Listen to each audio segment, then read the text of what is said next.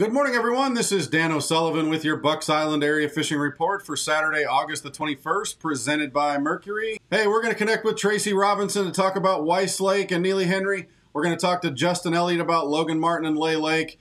And, of course, we're going to connect with Tom Ott, where he and his lovely lady, St. Jennifer, have just pulled off another win up there at Lake Guntersville. So we'll be right back and tell you what they have to say. Good morning, everyone. This is Dan O'Sullivan with your Bucks Island Area Fishing Report for Saturday, August the 21st, presented by Mercury. We're going to head on up to the big lake up there at Lake Guntersville, that Tennessee River impoundment, where we've got another championship to report.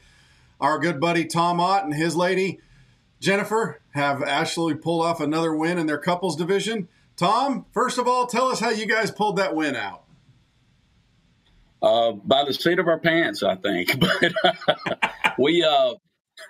it was, by Guntersville standards, it probably wasn't the biggest bag on the lake that day, but, we were able to pull out our win.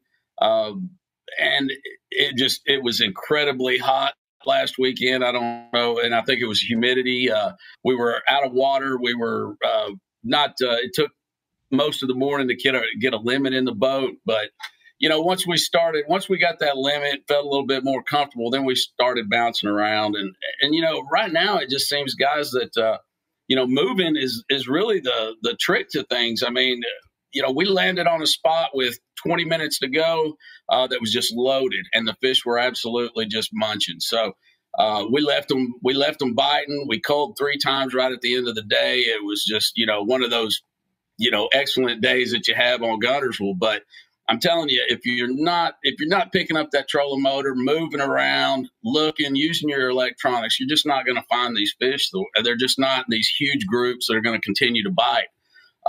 This one, it looked like there was 20, 30 fish in it. And they were just we just happened to, it was a timing thing. I mean, and that's really what ledge fishing is anyway, is a timing deal. So what I would definitely say is get out there, move around, look, use your electronics. You'll find them. And when they stop biting, pick it up and go again. And that's really what we did. We tried to fish some grass stuff. It really wasn't panning out. The fish were too small. Once we got out on some hard bottom stuff, we could pick up a fish here, a fish there, and probably hit 15 spots in the day. And finish the day with maybe 20 fish, probably 12 keepers, I think is what we counted. But yeah, it was a fantastic day. And it's just Guntersville in the summertime, and that's just what you got to do right now. Yep. Well, it's big worms, football jigs, Magnum shaky heads, and even a Nico rig or some of those kinds of things will produce some fish on those spots. And I know the crappie bite can still be good around those bridge pilings. But Tom, to you and St. Jennifer, as always, congratulations, and we appreciate everything that you guys do and share with us. And we will talk to you again next week. Sounds good, Dano. We'll be out there trying again, and we'll certainly give you another report. Sounds good. Good morning, everyone. This is Dan O'Sullivan with your Bucks Island Area Fishing Report for Saturday, August the 21st, presented by Mercury. Hey, Josh Herron's on a break this week, kind of like Rachel and Ross on Friends. So we're going to connect with Justin Elliott, our good friend and pro staffer from the neighborhood. Justin, tell us what's going on down there at Logan Martin and Lay Lake. So on Logan, I've been very successful here the past couple of weeks, doing something kind of out of the Alabama norm, something that, not really many people think about when they think of Logan Martin, Coosa River, that type of deal.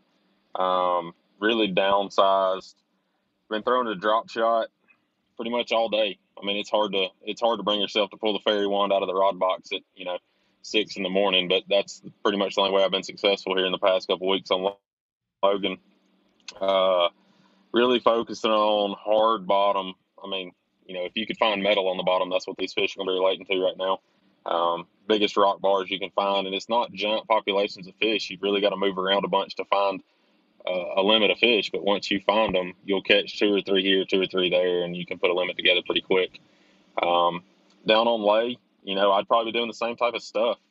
Probably not necessarily throwing a drop shot as much as I am on Logan. I would probably go to a football jig or a bigger shaky head, something like that down on Lay. Still focusing on those river channel swings, rock bars on the river. Any of that kind of stuff you can find, that hard bottom that's offshore, deeper water. Try try to find a population of fish here. You're not just hunting and pecking for one fish, two fish here.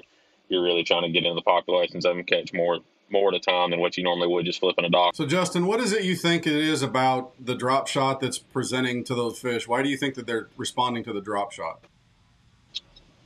I honestly believe that these fish have seen a shaky head until they see it in their sleep. They close their eyes at night and they see a shaky head at night. The past 5, 6, 7, 8 years, this river has been pounded by shaky heads, and it's something different. It gets that bait up off the bottom. If you've got a little current, you really much.